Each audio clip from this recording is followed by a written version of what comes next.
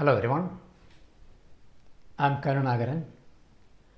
Opportunities are plenty for BTech students. Second year എങ്കിലും ലക്ഷ്യം അറിയുക, തീരുമാനിക്കുക, plan and work according to that. That is very important. ക്യാമ്പസിൽ നിന്നും പ്ലേസ്മെൻറ്റ് കിട്ടണമെന്നാണ് നിങ്ങളുടെ ലക്ഷ്യമെങ്കിൽ നിങ്ങൾ ചെയ്യേണ്ടത് better you prefer software job, coding ഒക്കെ പഠിക്കുക, അതിന് വേണ്ടിയിട്ടുള്ള ചെയ്യുക. അപ്പോൾ അതൊരു ഫീൽഡാണ്, ഏരിയയാണ്. ഇനി നിങ്ങൾക്ക് കോർ ജോബ് തന്നെയാണ് ഉദ്ദേശിക്കുന്നതെങ്കിൽ അതിന് വേണ്ട പ്രിപ്പറേഷൻ ചെയ്യുക, നിങ്ങളുടെ ബ്രാഞ്ചിൽ തന്നെ ജോലി കിട്ടാൻ വേണ്ടി.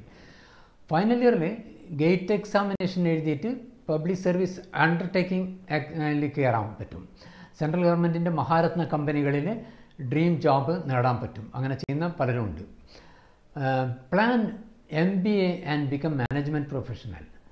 അത് BTech കഴിഞ്ഞിട്ട് MBAക്ക് പോകുന്ന ഒരുപാട് ആൾക്കാർ, different examinations are there and they will join four MBA. നമ്മൾ സുന്ദർ പിച്ചൈ, ഗൂഗിളിൻ്റെ CEO ഇല്ലേ, അദ്ദേഹം മെറ്റലർജിക്കൽ എഞ്ചിനീയറാണ്, MBA ആണ്. You can become A loving professor.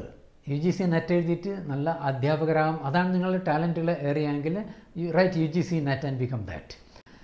Then doctor സോമനാഥില്ലേ, ISROൻ്റെ chairman, അദ്ദേഹം മെക്കാനിക്കൽ എഞ്ചിനീയറാണ്. TKM എഞ്ചിനീയറിംഗ് കോളേജിൽ നിന്ന് മെക്കാനിക്കൽ എഞ്ചിനീയറിംഗ് കഴിഞ്ഞ ആളാണ്. Now he's A space scientist, switched over to scientist side. നിങ്ങൾക്കും അങ്ങനെ ചെയ്യാം, സയൻറ്റിസ്റ്റായി മാറാം.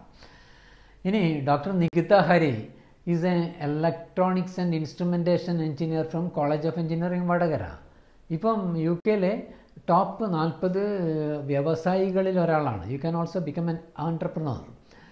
ഹയർ സ്റ്റഡീസ് ആണെങ്കിൽ ലക്ഷ്യമെങ്കിൽ ഗേറ്റ് എഴുതിയിട്ട് MTechന് പോകാം, സ്റ്റൈപ്പൻറ്റോട് കൂടെ പഠിക്കാം.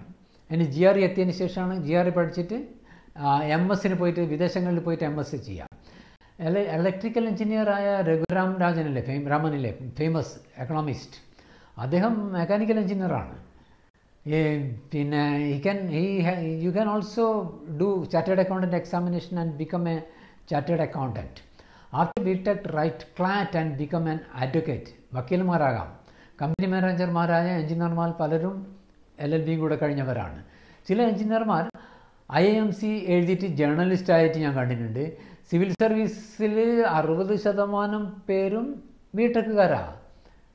Right engineering service examination and become join Indian engineering service. ചിലർക്ക് നേരം വെളുക്കുന്നത് വൈകുന്നേരമാണ്.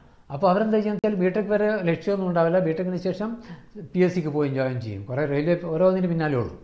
അപ്പോൾ എന്തായാലും സ്റ്റേറ്റ് PSCക്ക് എഴുതുന്ന നല്ലൊരു വിഭാഗം ആൾക്കാരുണ്ട്.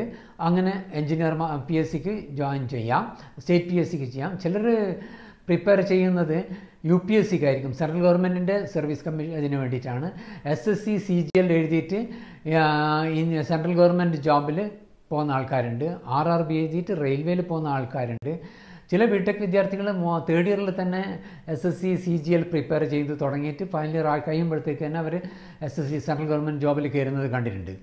IBPS PO എഴുതിയിട്ട് നല്ലൊരു ശതമാനം വിദ്യാർത്ഥികൾ ബാങ്ക് പ്രൊബേഷണറി ഓഫീസർമാരായിട്ട് മാറുന്നുണ്ട്. ഇതൊന്നും അല്ലെങ്കിൽ NCH MCT JEE എഴുതിയിട്ട് ഹോട്ടൽ മാനേജ്മെൻറ്റിൽ അത്യാവശ്യം ആൾക്കാർ അങ്ങനെയും മാറുന്നുണ്ട്. എഞ്ചിനീയർമാർ CDE എക്സാം എഴുതിയിട്ട് ആർമി എയർഫോഴ്സ് നേവി ഓഫീസർമാരായിട്ട് ചേരുന്നുണ്ട്. Mechanical എഞ്ചിനീയറായ Aravind കെജ്രിവാളിലെ, he preferred politics. Later he become the chief minister of Delhi. അപ്പോൾ പല എഞ്ചിനീയർമാരും enjoys sales and marketing field. ആ ഫീൽഡ് നല്ലൊരു ഫീൽഡാണ്, നാവിന് നീളം ഉണ്ടെങ്കിൽ.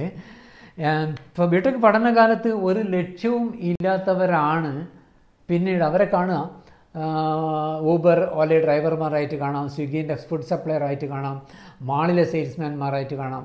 പിന്നെ house wife, proudly they will say house wife, ചില ലേഡീസ്. ഇതൊക്കെ അവരൊക്കെ പറയും BTech ഒന്നും പഠിച്ചിട്ട് കാര്യമില്ല, പക്ഷേ അവർക്ക് ലക്ഷ്യമില്ലാത്തത് കൊണ്ടാണ്. What you have to do now is set your goal and study. Thank you friends, C you again.